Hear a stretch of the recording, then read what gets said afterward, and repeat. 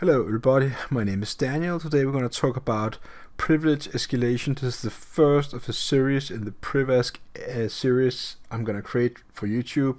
Today we're going to talk about reuse passwords. So when you talk about reuse passwords, we talk about whenever you have your initial foothold, you need to Privesk, or in a longer term, privilege escalate yourself to a higher level of privileges. So usually you do horizontal at some point, and then when you have enough privileges to do a vertical privesk, then you go ahead and get your root. But don't get too excited when you got your initial foothold, because many people tend to think like, so you got your data access and I want to get root. That is a bit too fast, you know. In my opinion, take your time. Why don't just become Bob first, or Louis or something like that? Why not just become a normal user before that? What is wrong with that? Because sometimes the user, the data user for the web server, the Apache server, for example, that is a clear example, is probably tied up to some least privilege. And if you can horizontal privilege escalate yourself to another normal user, I would highly suggest you do that, and then go away from that data user and then try and get root. So that is the initial idea.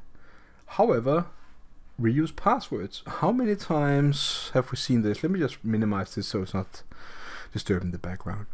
So whenever I see reuse passwords, you know, so let's assume that you got your initial foothold and you got your SSH key. All right, you're lucky. Why not try that for another user? Why not try it for the root? Why not try it for, you know, anything basically? What about, let's assume that you do not have an initial foothold, but you do have some sort of local file inclusion going on. So you can see source code in the server, you can read the source code, you can see the initial password and the username used to access the database, you know, stuff like that. Maybe that password can be used to log in through SSH with. Maybe. So why don't you try? I've seen many times that people think, oh, but they thought about everything. The system admins, the programmers, but they thought about everything. Every single small detail, everything you can think of, everything you can find on the internet. Everyone thought about everything, and you just like, oh, I don't think I can get further. But that is not true. People tend to forget. People make mistakes.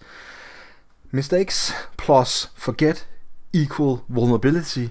One of them equal vulnerability, and this is why you are here watching this video. I assume that is why you watch it. It's because you want to know how to attack servers better. So going back to the initial foothold, where was that image again? It's not in the browser. This is the one. So let's assume that you got your access to data, and I say is it 3 W's? It's just easy to say dop instead of W, but you hear the word dop, the U instead of dop. So yeah, so data, you have access now, and you're trying to do some privesk. Now, what can you do to get privilege escalation, so on. Now I'm going to talk about that in some other videos. This is just the first one talking about reuse passwords. So that is the only method I'm going to talk about today, is reuse passwords. Try to SU, you know, go into terminal and do like, so try and do like SU something, you know, whatever. You know, I do have a root on this machine. I don't think I can go to it on this particular Kali installation just by typing a simple password. So this is out of the box, by the way. But if I have another user, I could definitely try and go to, maybe you can go to home and see which kind of, you know, home directories there are. If you can access, for example, let's say the etc password file, then you can get an idea of how many users there are. You know, you can see in the system, I do have a test user. I have a Kali user, which is very normal on a Linux Kali system.